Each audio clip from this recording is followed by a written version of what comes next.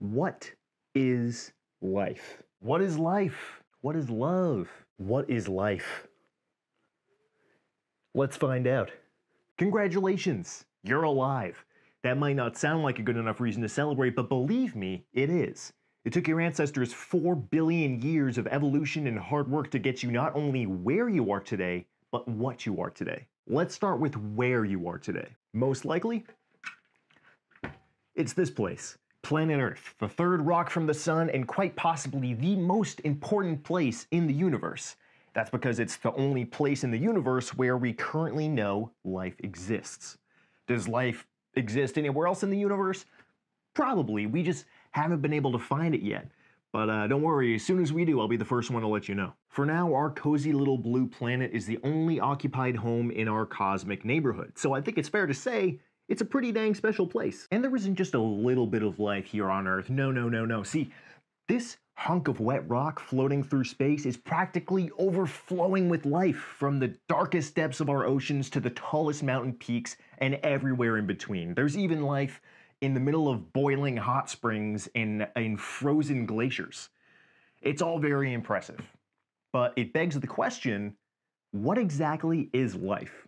How do we define it? What classifies something as living versus non-living? The question is way more complicated than you might think, and so is the answer. In fact, it's still being debated by a lot of people a lot smarter than me. That being said, it's generally accepted that there are 8 characteristics shared by every living organism: cellular organization, reproduction, heredity, metabolism, homeostasis, response to stimuli, growth and development, and adaptation through evolution. All living things, from humans to pine trees to mushrooms to bacteria, all share these 8 traits. So next time you open your drawer and find a moldy piece of bread, you can say to that bread, "Hey bread, we share 8 characteristics." And then you should probably throw it away after you're done talking to it like a maniac. So let's break these 8 characteristics down and learn exactly what they mean. Number 1, cellular organization. All organisms are made up of cells, or in the case of single-celled organisms, one cell. They're the smallest unit that can still be classified as living. Cells are often referred to as the building blocks of life because in multicellular organisms, many different cells all come together to help keep that organism alive. The human body, for example, is made up of roughly 30 to 40 trillion cells. That's trillion with a T.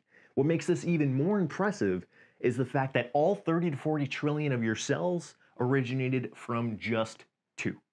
A sperm cell and an egg cell. And speaking of which, number 2, reproduction. Put simply, life is life because life makes more life. If life didn't make more life, then life couldn't be life, you get me? Let's use humans as an example. Your mom's egg cell and your dad's sperm cell came together, each carrying half of their own genetic information. Those 2 cells fused to become what's called a zygote. That zygote, that single-celled organism, divided itself into 2, and then to 4, and then to 8, and then it kept dividing until it started to look less like a clump of cells and more like a little baby you. But that's just how we human folks reproduce. Other organisms reproduce in different ways, sometimes with 2 parents, sometimes with just 1, like in the case of fungi and bacteria. And don't worry, we'll get into all the dirty details of fungus reproduction in a later video. I give the people what they want. Number 3, going hand in hand with reproduction, is heredity. When organisms reproduce, they pass on their genetic information. These can be physical traits, like the color of a plant's flowers, or they can be behavioral traits, like a bird knowing how to build a nest without being taught how to. Heredity is simply the passing of traits from parents to offspring. Number 4, metabolism. Okay. This one's important. Metabolism is simply the word that we use to describe the many chemical reactions that take place within an organism in order to keep it alive and healthy. There are 3 main purposes of metabolism, and we should be very grateful to all 3 of them because they keep us from dying every day. Those 3 purposes are the conversion of food into energy, the conversion of food or fuel into the building blocks for essential organic molecules like proteins, fats, nucleic acids, and carbohydrates, and third, the elimination of wastes, like pooping. Pooping is important. Pooping is metabolism. Number 5 is homeostasis.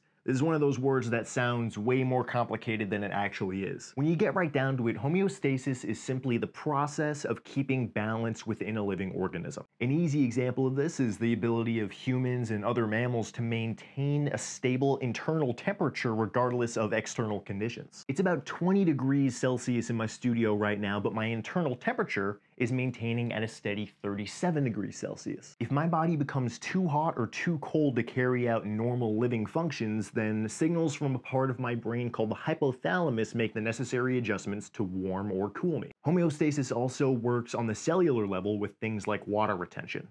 If a cell absorbs too much water, then it can expand and burst.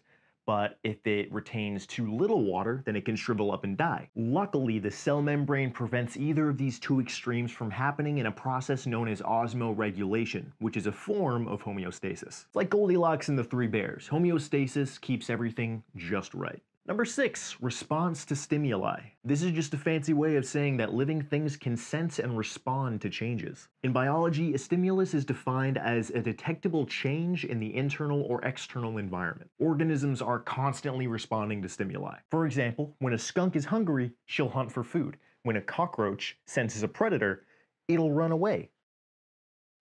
Both predator and prey responded to stimuli.